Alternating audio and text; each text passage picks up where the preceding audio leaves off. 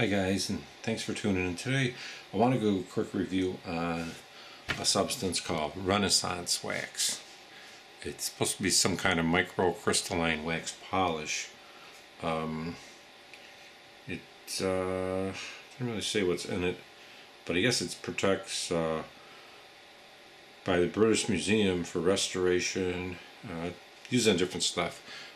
I've actually tried it on my gun, and what I'm going to do is just kind of show you a quick video here how I apply it to my Desert Eagle. And you can apply it to a lot of different items. What I normally just do is actually do two things, but I'm going to show you just this Renaissance Wax. I take my Eagle apart,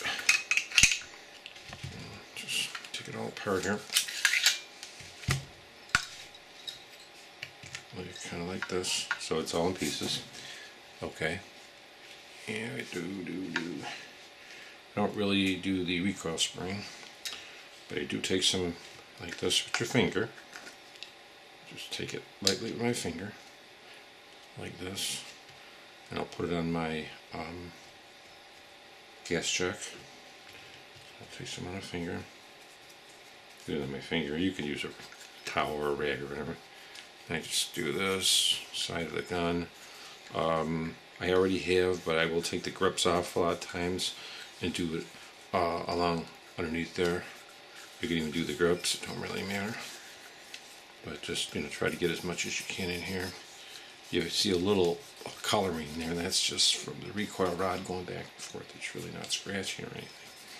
It's just dirt up in there. Back, hammer back. Okay, and just do it in there. Okay, and I'm going to get the barrel. Do it right underneath there. Right up and along there.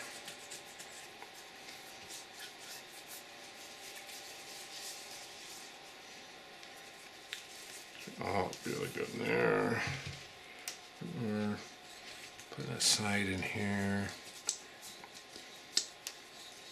That's pretty much what I do.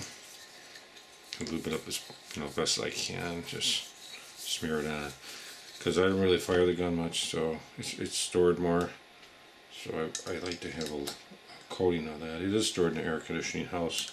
Being in Florida, you have to have air conditioning, or you'll die. So that's one nice thing. Take it again. Okay, then just I put my barrel back in like this.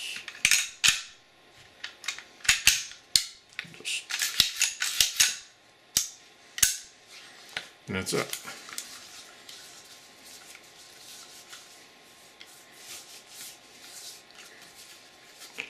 That's pretty much how I go ahead and treat my gun with the Renaissance Wax. So I just wanted to show you real quick. And yeah, it does work. It's pretty good stuff for guns, so I do recommend it, and you could use it really on any kind of stuff. Thanks a lot, guys.